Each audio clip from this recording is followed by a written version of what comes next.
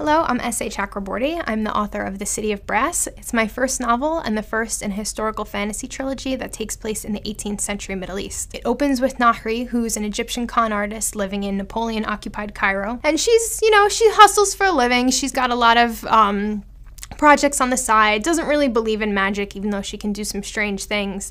And as people do when they hustle without thinking, she calls up a spirit. So she's taken on this journey to this world she doesn't believe in, to Daevabad, the magical city of brass where all these creatures live. And she's pulled into sort of this world of the jinn and all these spirits that she doesn't know about. She, of course, finds things are a lot more complicated than she'd like, and she gets pulled into some of the politics of the world. But being Nahri, she does what she needs to survive. I hope you enjoy the book.